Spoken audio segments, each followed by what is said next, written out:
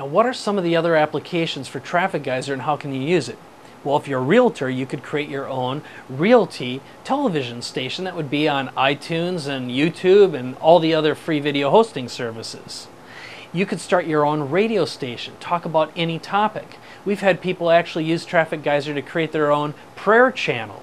We've had some people creating their own online television station. You can create training podcasts and training streams. We've got affiliates who are just talking about someone else's product and driving them to their own domain name. It's a way you can actually create traffic and generate money without even knowing how to create your own website. Those are just a few of the applications, and you can read the sales letter below and learn even more.